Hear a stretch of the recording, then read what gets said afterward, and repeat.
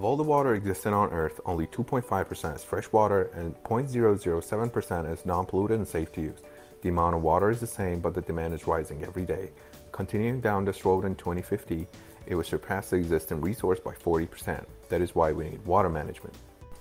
There are actions to be taken now on 3 different scales: personal, urban, and global. As individuals, we need to monitor our personal water consumption. That means not only taking care of the visible water consumptions, like reducing water wastage and prolonged showers, but also raising our knowledge in the hidden water footprint of everything that we consume, even the food that we eat. For example, 1,300 liters of water is used to produce 1 kilogram of wheat, but for the same amount of beef, the required water is nearly 15,500 liters, almost 10 times.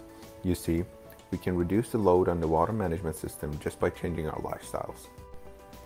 Scoping out to the urban scale, there is a need in upgrading the urban water management systems. Implementing integrated urban water management systems to bring stormwater and cycle water back into the urban water cycle is the first and most important action.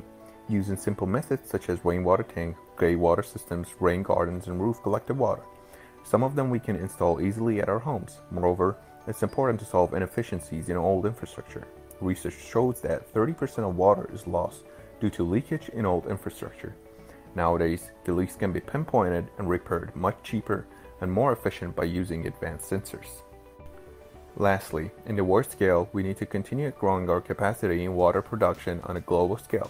There are some solutions to increase our water supply, such as water desalination plants. However, we need to know that these technologies are far too expensive for us to rely on and could only be a backup plan. So, to help save our planet, we need to act now.